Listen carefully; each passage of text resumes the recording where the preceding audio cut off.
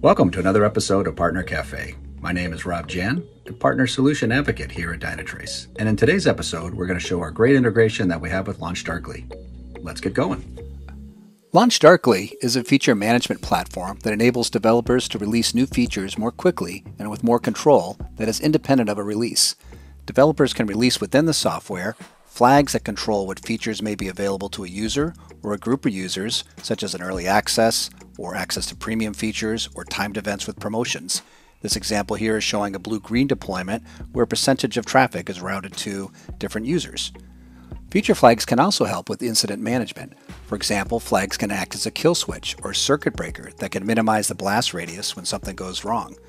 When Dynatrace pinpoints the problem as the root cause, it can automate the remediation by flipping the feature flag off without having to redeploy or restart the service. Let's now take a look at a demo of this in action. So let me walk you through this use case of using a kill switch to automate remediation of a problem that was detected by Dynatrace. So we have an application here with a front end and a couple services being monitored by Dynatrace. And what we have built into one of the services is the Launchdarkly feature flag that's going to cause problems in our scenario.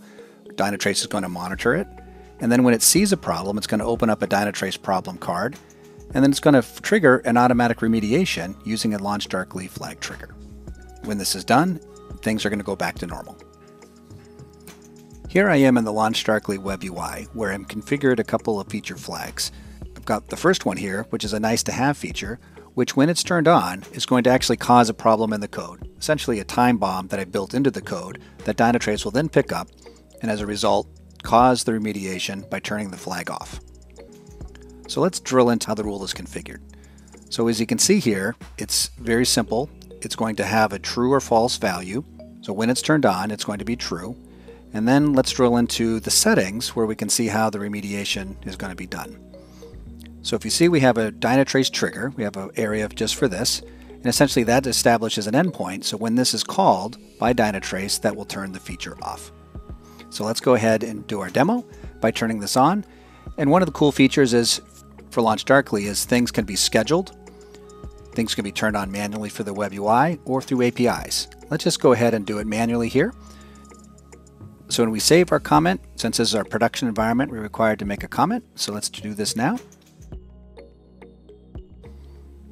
We've confirmed our change, and now our flag has been updated. Let's go ahead and look on the Dynatrace side, where we can see our application, as mentioned, is a series of services. And we're going to drill into the customer service, where we can see and monitor the failure rate starting to take place. So here I'm looking at time series data for response time and failure rates. And you can see that failures are starting to occur as a result of me changing this flag. If we drill down a little bit further, that we can see it's isolated to the specific page. And if we filter on this, we can now have more insight on this particular page and the errors. And you can see Dynatrace has picked up the fact that this transaction is tied to that feature flag. So now we can see 100% failure for this particular list transaction, and that's really our problem. So for sake of time, I'm going to speed up the video and let us drill into the problem that's now taken place. And this is the Dynatrace problem card. So Dynatrace has seen a failure increase. It's been open for several minutes. We can see that it's impacted a couple services, the front end and the customer service. And the root cause of it was the customer service, and we can see that the configuration change was also pushed by Launchdarkly into Dynatrace, giving us context into the fact that this actually occurred. If we switch over to Launchdarkly now, we can refresh our page. We can see now that the flag has been turned off several seconds ago. And on the Launchdarkly side, there's a full audit trail of everything that happened. And we can see here, Rob turned on the flag a couple minutes ago. And then Dynatrace trigger automatically ran and then turned the flag off. So this is automation in action, all driven by Dynatrace AI. Pretty cool stuff. A great way to get started is to head over to dynatrace.com, click on our chat, and speak to one of our very knowledgeable team members. And thank you for watching another episode of Partner Cafe. If you've liked what you've seen, be sure to like and subscribe to our YouTube channel. And if you had any questions or comments, just reach out to me at The Real Rob Jan.